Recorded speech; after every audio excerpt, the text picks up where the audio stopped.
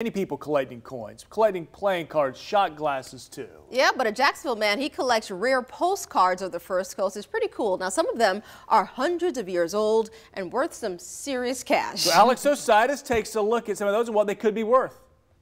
Greetings from Jacksonville, Florida. That iconic postcard image, a much different skyline than what we see here in downtown today, but it is one man's collection of 5 by 4 inch postcards and the history behind them that he says he wants to keep alive. Here's like an image, a panoramic shot of downtown with the riverfront. A collection Andrew Bachman has compiled over 25 years. He says there's nearly 5,000 postcards here, almost all of them the theme, Jacksonville, or the First Coast. What better way to give them something tangible that they can hold on to and say, hey, you should check out this restaurant. Go to this place. Rare cards that cost hundreds of dollars and some that were printed over 100 years ago.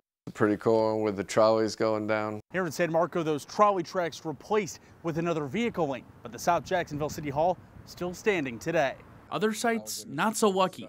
An alligator slide attraction in an ostrich racing farm, all gone. I'm always uncovering cards I haven't seen before. I'm scrolling through eBay, antique shops, going to postcard conventions. Showing off places that have long since changed, like NAS Jacks or Days Before the Landing.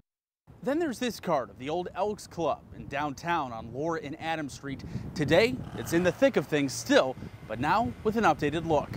Bachman says while he won't put a stamp on the ones behind plastic, he and his family do send postcards for posterity's sake. Imagine when you're like 70 or 80 years old and you're going through and you wrote down what you did. Right now, Bachman is working to publish a second book of postcard pictures, new images he hopes will inspire Jacksonville residents to learn a little bit more about the city's history.